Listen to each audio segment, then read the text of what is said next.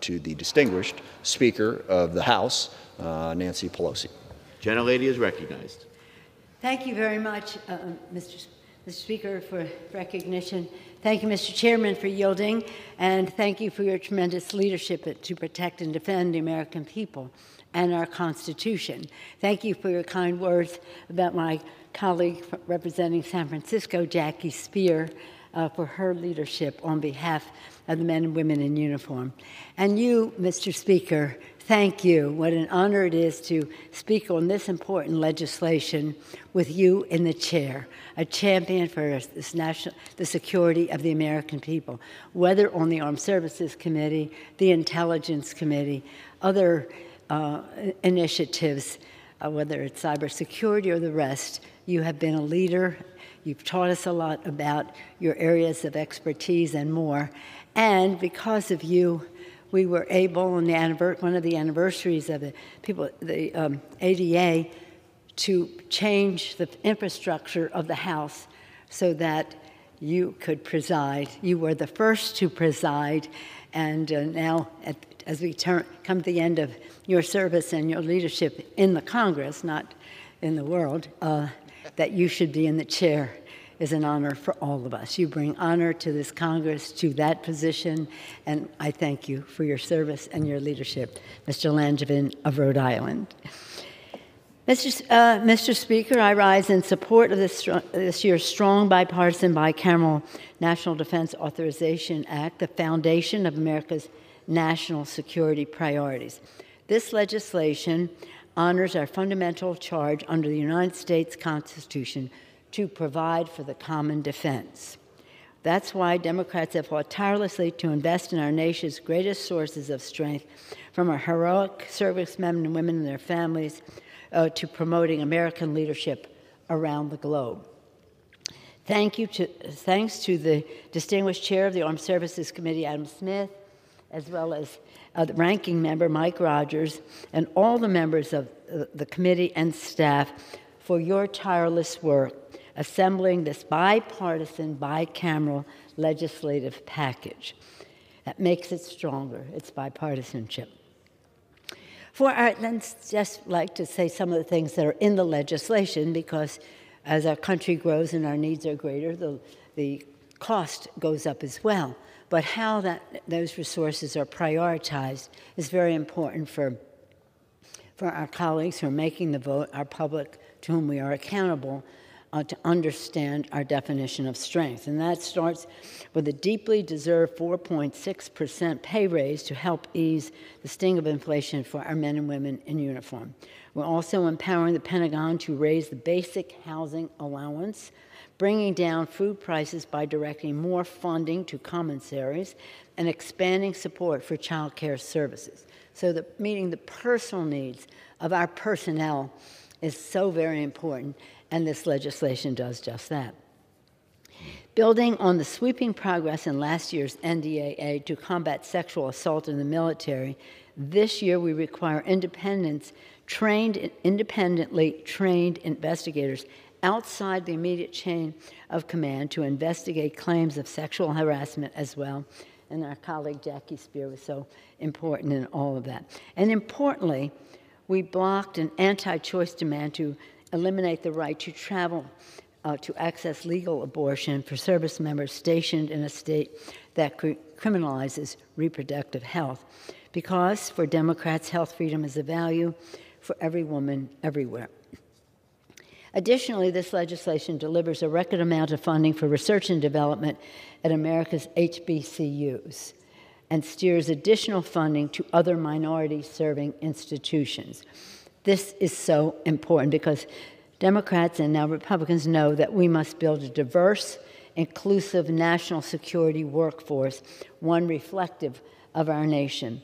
By investing in these essential engines of opportunity, we expand the talent pipeline and make sure our nation's brightest minds will help solve our toughest national security challenge with inclusiveness, with diversity, with our best.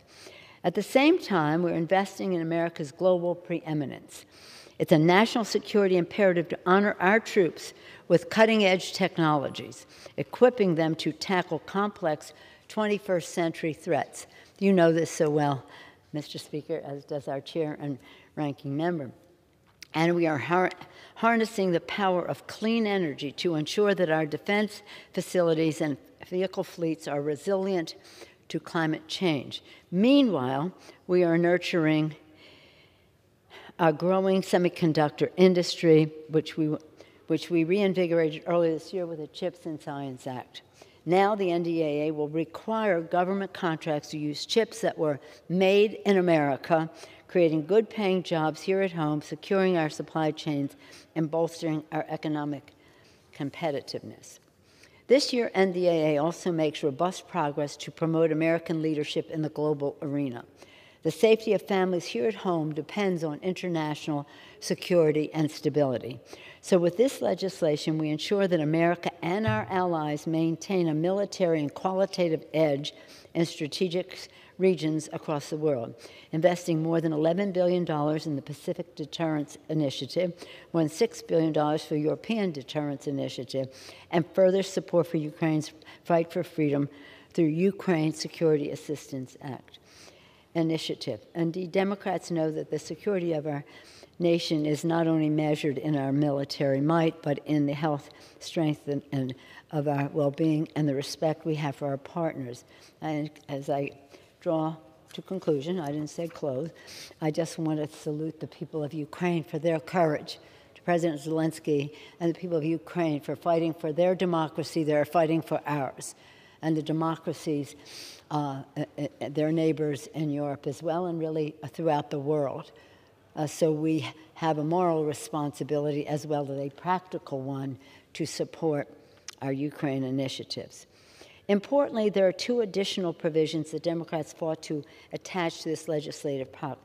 The first is a version of Federal Firefighters Fairness Act, a long-sought Democratic priority to make it easier for federally employed firefighters who contract certain diseases to qualify for federal workers' compensation. I call our firefighters our nobility. They risk their lives, putting their lives on the line to protect our families, our homes, our communities from devastation. With this provision, we take another step to deliver the benefits they are entitled to, that they have earned. The second initiative and very consequential is the Oceans Package. It's a very important, and I understand, bipartisan initiative, closely negotiated with military leaders. This bipartisan legislation is a force for America's national security and economic competitiveness. 4 in 10 Americans live in coastal counties, and the well-being of every family depends on strong, secure water sources. By taking action to conserve our oceans, coasts, and Great Lakes, we are protecting jobs and businesses, ensuring resilient access to clean water, and preserving invaluable aquatic life and their natural habitat. Our military leaders repeatedly have told us that the climate crisis is a top threat facing our nation. The climate crisis is a security issue. So we are also modernizing the NOAA Corps and securing more Hurricane Hunter aircrafts to help protect communities from extreme weather and climate disaster. Mr. Speaker, today we are confronting threats to democracy here and around the world. Again, I want to, in closing, once again salute President Zelensky and the people of Ukraine. Their fight for democracy is ours as well. We have not only a moral, but also a strategic responsibility to continue to support their fearless fight as we do in this legislation. In order to uphold our sacred responsibility to ensure that Americans are safe and America is secure, I urge a strong bipartisan vote for the NDAA. Then we will send it to the Senate and on to the President to become the law of the land. My understanding is that there is agreement between the House and the Senate in a bipartisan way as we send this on. Thank you, Mr. Rogers, for your great leadership in all of this. On a separate note, we're overjoyed that Brittany Griner is on her way home after the President's tireless focused work to secure her release. Earlier today, we passed the Marriage Protection Act, and we are so happy that she will be joining her wife when she comes home. On a separate note, again, the Congress remains firmly committed to supporting the administration as it continues to work to secure the release of Paul Whelan and all those who Putin has unjustly detained. I just saw on the news as I was coming over here that Paul Whelan said the president made the right decision to get Brittany, trade for that, and then keep the focus to get him to be free. With that, again, I salute the Chair and Chair Smith, Ranking Member Rogers for their great leadership in accomplishing a bipartisan, strong bill that, again, keeps our country strong and measures our might in terms of our hardware, of course, but also in terms of the people who keep us strong. We're deeply in their debt. With that, I urge a strong bipartisan vote and yield back the balance of my time. Thank you.